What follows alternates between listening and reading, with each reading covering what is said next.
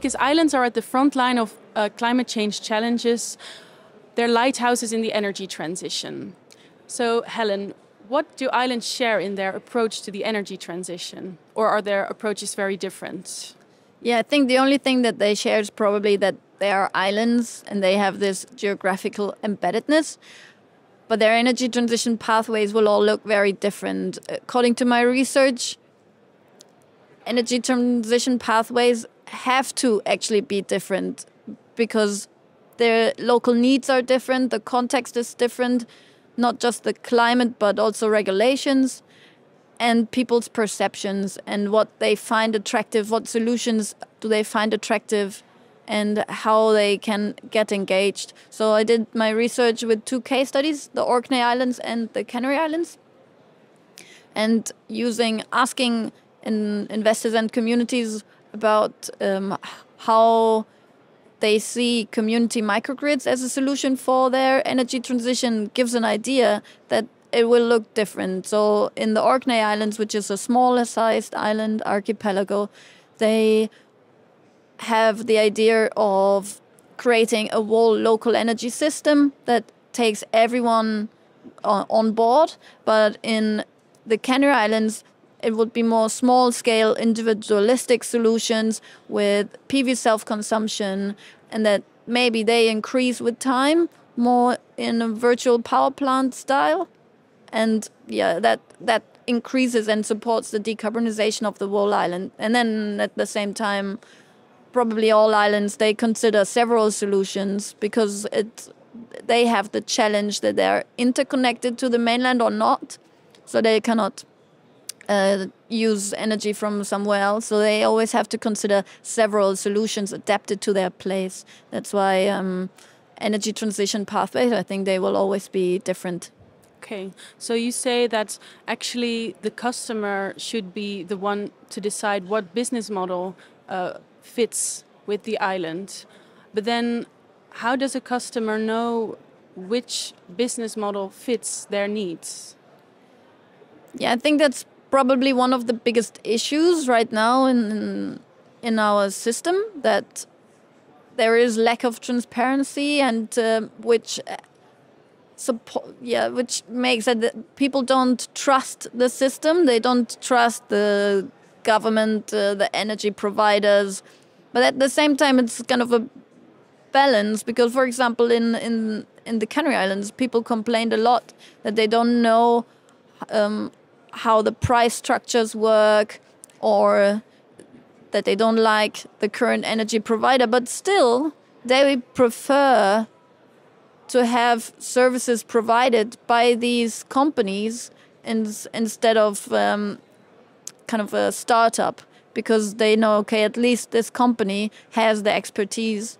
So that's something that I found interesting. But generally, I think for whatever business model, we have to ask, okay, what does the community actually find attractive?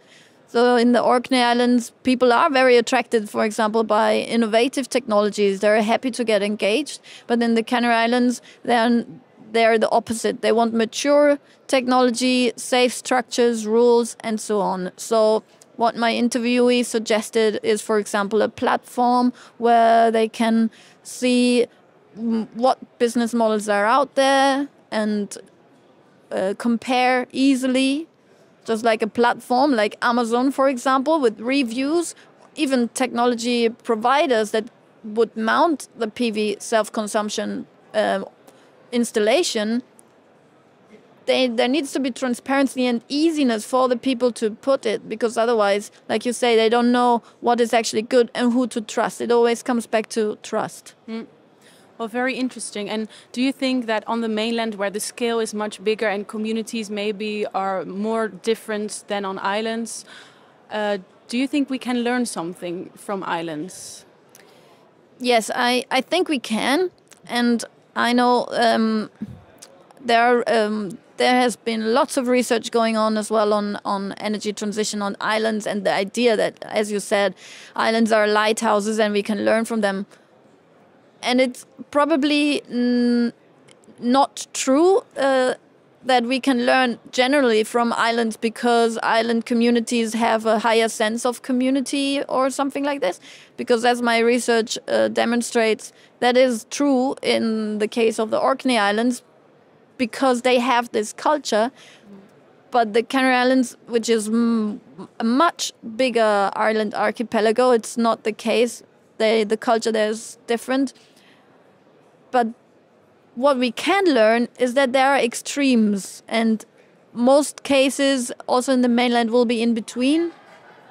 So cultures and people are different, but we can learn that we have to consider this multitude of perceptions and ideas and priorities of people, and that there are always there